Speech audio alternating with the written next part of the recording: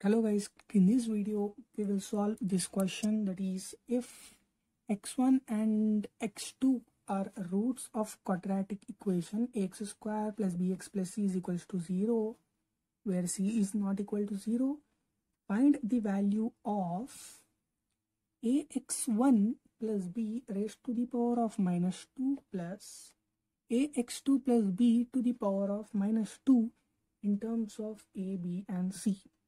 The question says that x1 and x2 are roots of this equation.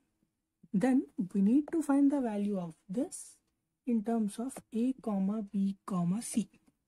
As the question says x1 and x2 are roots, therefore x1 and x2 must satisfy this equation.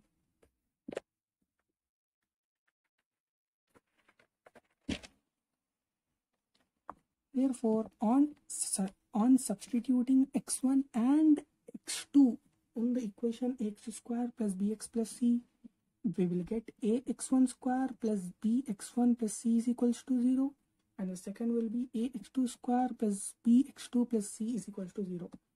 So from 1, basically the question says to find the value of a1 plus b whole to the power of minus 2. Therefore, from this we need to get a1 plus b whole to the power of minus 2. To get that, firstly we send a x1 square plus b x1 to the right hand side. We will get this, and from this we take minus x1 as common to get a x1 plus b.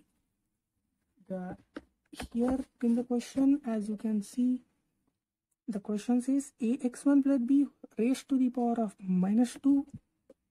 So to get raised to the power of minus 2, we do squaring on both the sides. We will get c square divided by x1 square is equals to a x1 plus b whole square. The question says raised to the power of minus 2.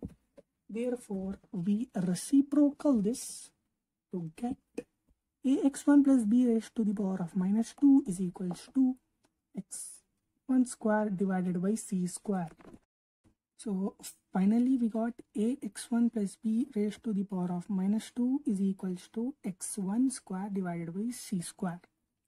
Now similarly we apply this process by taking equation 2.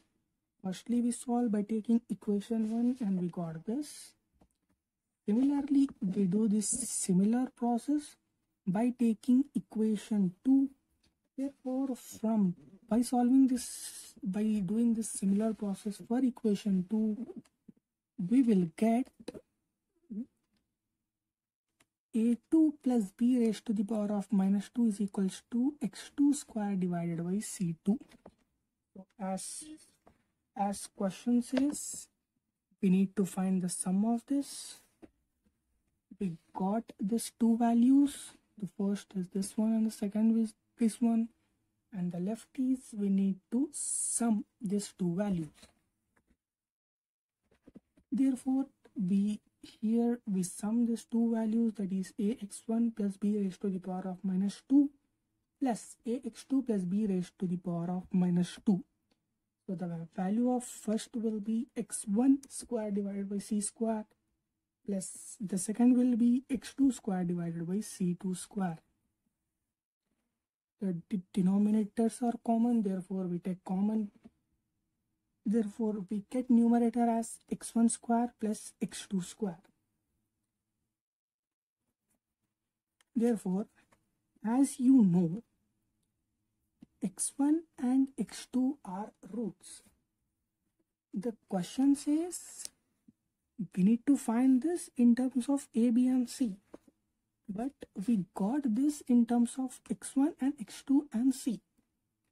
Therefore, we convert this x1 square plus x2 square as x1 plus x2 whole square minus 2x1 x2 c square will be as it is. We got x1 square plus x2 square like this.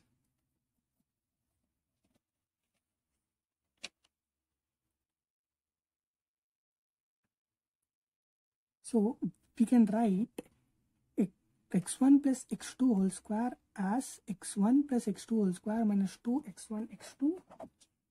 From this, as you can see, if alpha, as you know, alpha plus beta whole square is alpha square plus beta square plus 2 alpha beta. We send 2 alpha beta to left hand side, we will get alpha square plus beta square as alpha plus beta whole square minus 2 alpha beta.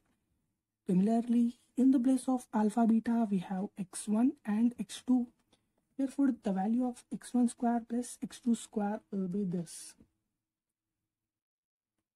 As we know that x1 and x2 are the roots, therefore the sum of roots is minus b by a and the product is c by a. Therefore, the answer will be b square divided by a square minus 2 into c by a, and the denominator c square will be as it is. On taking LCM from this both, we will get b square minus 2ac whole divided by c square. On sending c square, the c square will come here. The c square will be multiplied to a square.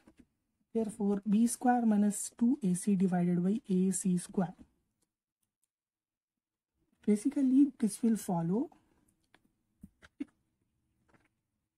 if we have a by b divided by c by d, then we will get d will be multiplied to a and c will be multiplied to b. Therefore, we get AD divided by CD. Therefore, this only have done here. This is minus 1. Therefore, we send 1 to the top one, that is b square minus 2ac, and we send c square to this value. The final answer will be 2b square minus 4ac divided by a square into c square. Therefore, the question says we need to find the value in terms of a, b and c. We finally got the value in terms of a, b and c. Thank you guys. Thank you for watching my video.